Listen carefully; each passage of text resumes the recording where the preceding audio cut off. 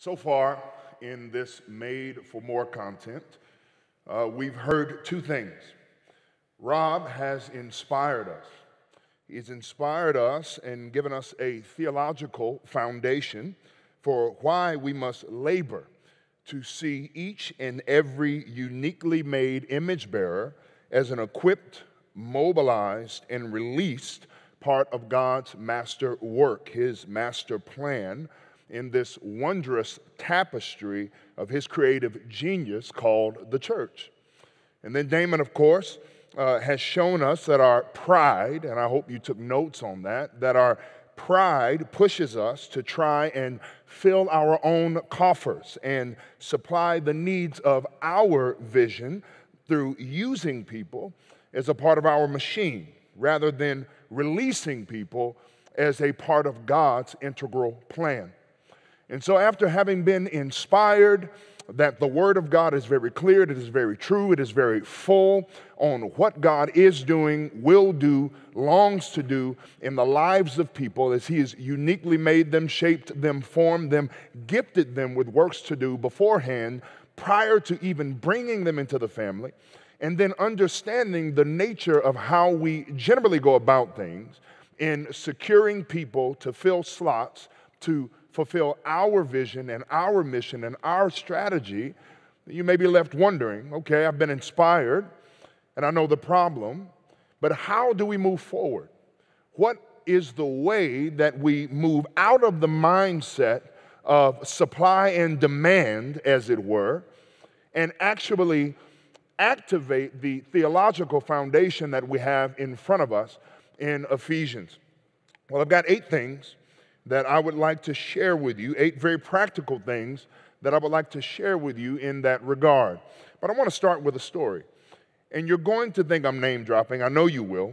And I'll go ahead and tell you that I'm not, but you still won't believe me. And that's okay, because I'm bigger than you, and you won't say it to my face. But there's a man you know of. His name is Lecrae Moore. And the first time that I met Lecrae Moore, and he became a part of our community, he began to tell me all of the ways that he was going to serve the church. He was going to serve in the kids because he had a passion for kids. And he was going to serve on the worship team because, of course, we could use a little infusion of hip-hop into our transcultural community. And eventually, he was going to grow into eldership. This was at about this point in his career. And the trajectory of where he was going and where he is now was at a critical moment. And he was still trying to focus his energies in helping me to accomplish my vision. And I remember several months went by. He was in the elder process. And several months went by where he was missing meetings, missing trainings, missing opportunities to actually walk in that function. And in the midst of that, he did an interview with another popular pastor at the time who was a friend of mine who knew that he was in our elder process. And when the pastor brought that up to him, he said, "Hey, I heard you're in the elder process with Renovation Church. When do you think you're going to get that completed with everything that you have going on?" And I'll never forget what he said, because it's become a running joke around our community. He said, "In the winter months." Nebulous. In the winter months. No end date, no determinative time, because I believe in his heart he knew that he would never actually finish becoming an elder with Renovation Church. And after about 6 months of doing this dance, I sat down with this brother and we had a lengthy conversation. And I told him what I thought. I said, "Can I tell you what I think?" He said, "Of course, you can tell me what you think." I said, "You're never going to be an elder here, at least not right now. And you're not going to serve in kids ministry. You're not going to be a part of our worship team. God has uniquely gifted you with a voice, with a story, with a narrative that allows you to navigate a world that I will never get to navigate, that I will never be a part of. You get the opportunity to carry music and carry the heart of Christ into communities that I will never get to speak to. You don't need to be a pastor rapper. In fact, I'm the one that got him in trouble when I told him you don't need to be a Christian rapper. You can just be a Christian who's a gifted artist who is taking Christ into every nook and cranny of the world through your gift, and that's okay. And just because you're not expressing that gift within the 4 walls of this church doesn't mean that you're an unfaithful member of this church. In fact, the better you are at carrying that gift into the broader world and reflecting a biblical worldview, which we'll get into here in a minute, versus just Bible knowledge across bars, you fulfill the vision of Renovation Church.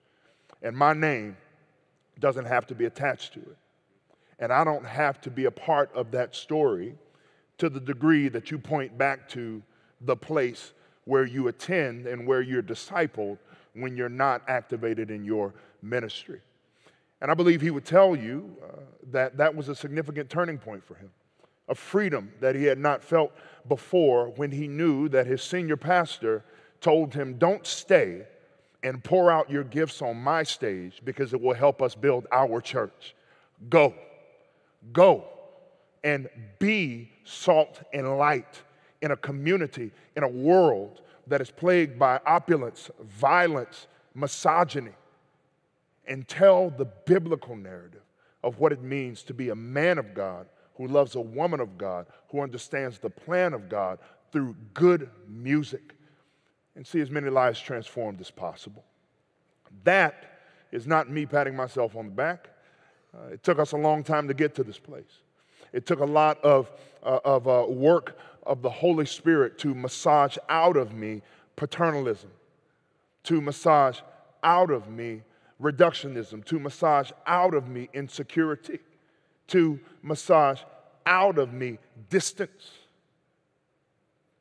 It took a lot of work by the Holy Spirit to press those things away in order that I can see that every single member of God's church is not a tool in my hands to accomplish the vision he has given me, but in fact they are uniquely wired to do the thing that God has set aside for them to do, and that it is my responsibility to create pathways, undergird their desires, build guardrails on which they can run, and encourage them in their work. And so here, with my remaining time, let me give you 8 very practical things that I believe will help you along the way to making this transition. Number 1, transitioning from a mindset of from them to a mindset of for them. So let me say that in a more succinct way. Think for them, not from them. For them, not from them. What do I want for them? What do I want for them rather than what do I want from them? This is a significant mind shift, because when you begin to think what you want for someone, then how they serve your ends becomes tertiary to who they become as God is making them who they're meant to be. And how they accomplish your vision falls far down the rung of responsibilities and burdens upon them. And what rises to the surface is how they are maximized in the way that God has made them. So the first thing that has to take place is a mentality shift. You have to look at every single person, from elder to staff to laity to first-time guest, and think, what can I do for them? What can I do for them? Rather than what can I get from them? And if we're honest, let's just be honest, I'm a church planter, and a scratch church planter at that. So I have felt the desperation of need when I knew that I was going to be leading worship, preaching, setting up chairs, and teaching kids ministry in the same morning. Some of you don't understand that because you came from big churches and they sent you out with 1,000 people and you think you planted a church. But when you parachute into a place where you know no one, then everyone is a potential to help you do your thing. And that's the wrong mindset. We have to look at people and think, what can I do for them to see them become who God is making them? Number 2, you have to distinguish discipleship from development. You have to distinguish discipleship from development. Now, don't freak out, but those are 2 different things. Discipleship is ensuring that someone is becoming more like Jesus. That is the baseline of discipleship. To ensure as best you can through teaching, through shepherding, through preaching, through intimate relationships and vulnerability and transparency, that people are becoming more like Jesus, that their lives and their hearts are more daily reflecting the wonder and glory of God in every single aspect of their reality. But development is not discipleship. Development is the intentional and instructive shaping of their gifts and their talents and their skills. It is mining the resources of their narrative and their history and their story. It is helping them to connect the dots of the places that they've been and the things that they've done to understand how that fits uniquely into the wonder of what God is doing in this world. And what I've discovered in a little bit of anecdotal research is that most churches, large and small, do not have an intentional leadership development system. They don't. They just hope that it happens along the way. And then you wonder why your groups fell apart. Well, one, that person is an introvert. They're not an extrovert. And if you had taken a little bit of time to do perhaps a Myers-Briggs assessment on them, then you would have known that they're an introvert, which means that they recharge alone and not with people, which means that you cannot stick 15 people in their living room every single week and expect them to be happy about it. It might just be personal to me because I'm an introvert. And the thought of having a horde of people in my living room every single week makes my skin crawl because I don't like a broad range of shallow relationships. Okay, my circle's so small it's a dot, quote Drake, all right? But if we take a little bit of time to actually develop people, to actually mind the way they're made, then we won't stick nervous people at the door and then get mad when our welcome team is not welcoming people. Some people are not made to welcome people. They're just not. And well, every Christian should show hospitality. Yes, 2 degrees. But every time you stick somebody whose face is like this at the front door, you've just determined that that family is never coming back again. And I can run this through a gambit of things. But we put people in places without knowing how they're made and then wonder why the thing we want them to do doesn't work. It's because we haven't developed them. There's a couple of tools that we use in our leadership development system. It's called Renovation Leadership Institute. Right path assessment to determine what type of leader they are. So I'm a director/driver, probably can tell that, okay?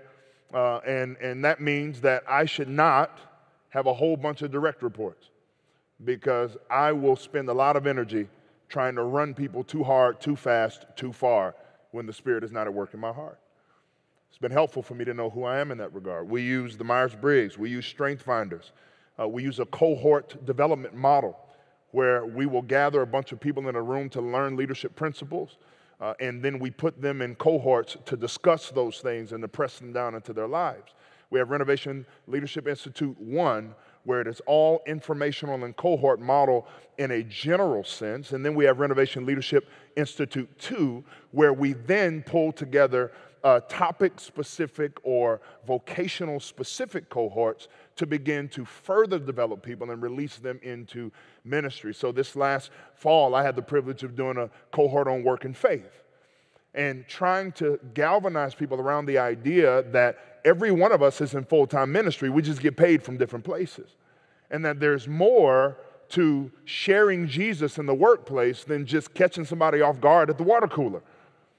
Okay? How do you decide how many hours you're going to work? What does it mean to let a promotion go by because you know it'll take you away from your family?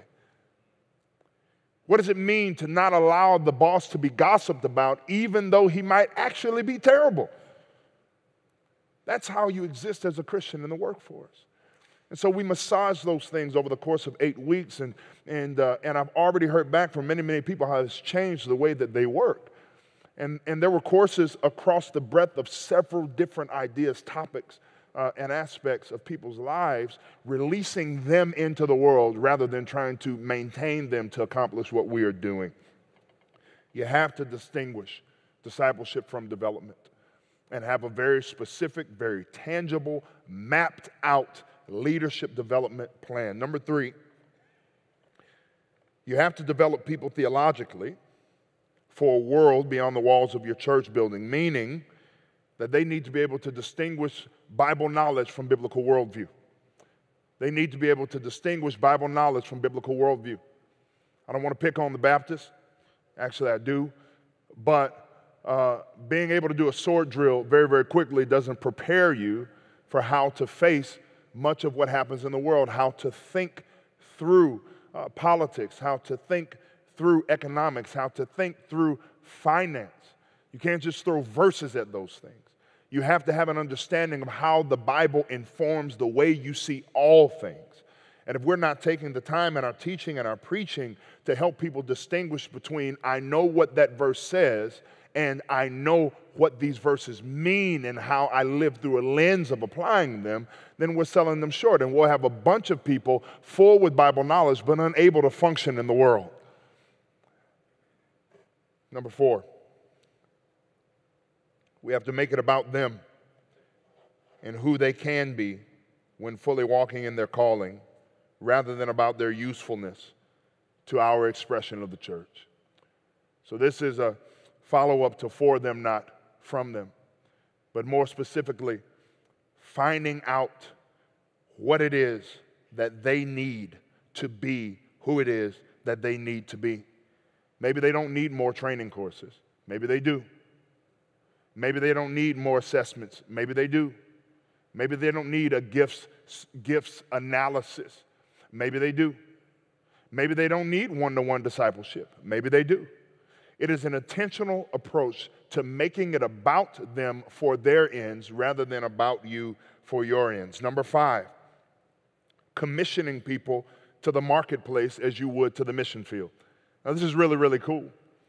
I believe for most of us as church leaders, we've been a part of many, many commissioning services, and all of our future missionaries come to the front and we lay hands on them and we say, God bless them and keep them as they go to India, as they go to Pakistan, as they go to Africa, as they go to Paris. Lord, make them fruitful. Lord, multiply their work. Let the gospel blossom in the lives of the people they encounter. Why in the world would we not do that for CEOs, for sanitation workers?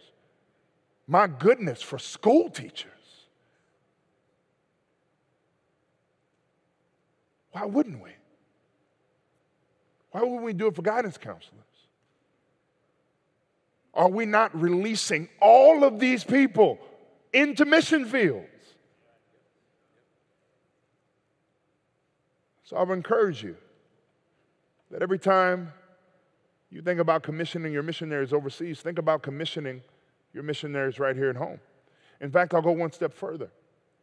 You should have a twice-a-year commissioning service for everybody in the marketplace. Once in the fall and once in the spring. As the years reset at those two kind of ministry calendars, you should preach a sermon about what it means to be in full-time ministry but be paid from different places. And at the end of that, you should invite everybody up. And you should have your elders or your pastors or some of the laity, whoever you believe walks in authority in your community, lay hands on them, pray for them, and send them out. The same way you would do if you were sending out a church planter or sending someone overseas. Because they too are going into a mission field. Number 6, encourage people to surface ministry for which you can equip and support them versus developing ministries for which you must fill roles. So you hear what I said there? Say it again. Encourage people to surface, ministries for which you can equip and support them versus developing ministries for which you must then fill roles. So I'll give you 2 examples. One is presently happening. Another is forthcoming. We had a young lady who was very, very passionate about foster care, and she wanted us to have a foster care ministry. And because of the culture, by God's grace, I'll say that, by God's grace, because of the culture of our church, she knew that all she had to do was say, I want to do this foster care ministry, and that she would be buttressed and bolstered with all the support that she needed. We didn't have a foster care ministry. As a matter of fact, I worked in foster care to pay the bills before we launched Renovation Church publicly, And I have a heart for foster care, but we just didn't feel like we had the people resources or the energy to do one more thing. And if you planted a church or you're leading a church, then you know that feeling. I would love to do that, and I would love to do that, and I would love to do that, but dadgum, man, we can't do everything. And this young lady comes up and she says, this is the cry of my heart, and I'm going to do this. That's how she actually said it, I'm going to do this. I said, well, I'm not trying to stop you. She's like this big. I'm not trying to stop you. Full of fire. In fact, I'm going to make sure you have all the support you need. Inside of 5 months, she had birthed 5 foster care communities, small groups that were support systems for families in our church who were fostering. It catalyzed a foster care movement in our church where new families, because of what she did, not because of the sermon I preached, not because of the new initiative Pastor Leon's put into place, but because someone who is just a part of our community with a passion for children who were parentless said, I'm going to do this. She catalyzed a movement. And within a year, we had 10 or 11 brand new foster families, all from the bottom up rather than from the top down. Second example, we have an environment called Renovation 101. It is something that we take people through to get them oriented with our community and who we are and what we are about. And I had a young lady raise her hand just this past Sunday. And she said, do you all have a ministry to those with special needs? And I said, we don't. But if you tell me how you want to get it done, you'll have all the support you need. And she was shocked. She was shocked. She pulled me aside afterwards. She said, I've never experienced anything like that before. Usually when I say something like that to a pastor or to the pastor, they say, not right now, or that's not a part of our vision, or we have no long-term strategy for that, or maybe down the road. Nobody's ever looked at me and said, if you want to do it, we'll make it happen. And she's going to be a part of our church for a long time, I know it, because I see the spark and the hope in her eyes that she knows that her ministry can be fulfilled through our vision. Number 7, you have to preach the whole gospel. I know y'all waiting for that. You have to preach the whole gospel. What do I mean by that? You're not going to like this. The gospel is not a message about personal salvation. The gospel is not a message about personal salvation. The heart of the gospel is the total cosmic reorienting of all things. I can give you a bunch of verses if you need them. I can give you a bunch, but you got to remember that our theology doesn't start in Genesis 3, it starts in Genesis 1. All right? And when God made the world and when he made people and when he created all of this, he said, very good, very good, very good, very good. And what happened in Genesis 3 was not just a vertical breach. It was a horizontal breach. It was a downward breach, kind of in the shape of a cross. Isn't that cool? Because by being prideful and idolatrous and wanting to be God, Ish and Isha, Adam and Eve, not only severed their relationship with the triune God, but then they severed the way that human beings are supposed to relate to one another, and they severed the way human beings are supposed to relate to the world that was given to them to steward. What does that mean? That means that the repair that God announced in Genesis 3, the proto-euangelion, the coming of Christ who would crush the head of the evil one, though he would bruise his heel, can't just be about your individual rescue from hell. That is a Western lens laid over a corporate vision.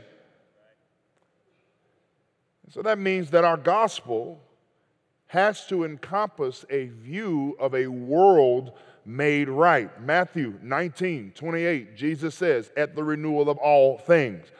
I'm not a Greek scholar, even though I took Greek 1 and 2 in seminary, but it means all in the Greek. Okay? Acts 3, Peter, in preaching, says that right now, Christ has been taken to heaven. But when he returns at the renewal of all things, there again, all things. Colossians 1, he was before all things. Hebrews, he holds all things together by the word of his power. Revelation 21, 1 through 5, heaven comes down, we don't go up. It means that we have to care about the socioeconomic and emotional condition of people, not just if they get fire insurance to get on to glory. And that's the gospel of the kingdom in Matthew, is it not? And so then you have to reverse engineer it, and you have to think about, well, what was the gospel of the kingdom? What did it mean?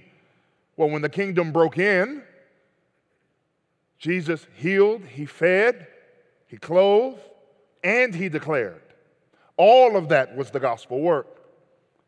And when you preach the whole gospel, let me connect the dots for you, and you get people developed around a biblical worldview and not just biblical knowledge, then you prepare them to engage the reality of the world in which they exist. So let me say a couple of uncomfortable things. When you preach the whole gospel, it will pull you into uncomfortable political and social commentary. It means that the Supreme Court cannot pass a law redefining marriage without you stating a biblical position that is clear, concise, and loving of those who are on the other side of your biblical position and moral stance. It means that you cannot purport that one party is a reflection of the whole of Christ. It means that you will be caught uncomfortably in the middle, liberal sometimes and conservative others. And it means that you got to teach your people to be that way too. Preaching the whole gospel requires that you become a cultural anthropologist, which means that you can't put 20 hours into a sermon. Nobody needs your dissertation every Sunday. They need to understand how what Jesus did and said applies to their life right now. That means 6 hours in the commentary, 7 if you want to use God's number, and the rest of your time among people, learning what it means to live in the reality in which they exist, so that you're not answering questions that nobody's asking, but you're actually engaging people where they are. It means that it will cause you to lose good people to greater opportunities for God's gifting in them to shine elsewhere. And you got to be okay with that. Not just okay, you have to be celebratory of that. You have to be celebratory of that. That's what it means to preach the whole gospel. Lastly, number 8, in order to do this, in order to shift your mentality to for them, not from them, in order to move out of pride and into activation, in order to live out the fullness of seeing Christ fill every nook and cranny of this world, you have got to have a vision so audacious that it requires people to be pushed beyond the needs of running the church and toward the necessity of fulfilling God's vision. It's got to be so big, so audacious, so ridiculous that the idea that fulfilling this vision would be having enough volunteers, which our people shouldn't be volunteers anyway, by the way, because nobody volunteers for the body of Christ. They are ambassadors of Christ. But the vision has to be so big, so audacious, so ridiculous that the idea that it would be fulfilled in filling the room would be laughable. The idea that it would be fulfilled in filling out your volunteer roster and having a cool band with a cool sound would be laughable. That it can be nothing less than total global revival. And that is something that people will sacrifice for. That is something that people will live toward. That is something that will require you to equip people to do far more, move far greater, and activate in more dynamic and dramatic and wondrous ways than you could ever contain in your system. And that is when we will see the kingdom break in a way that Jesus told us it would and that we cannot contain or control. That's movement.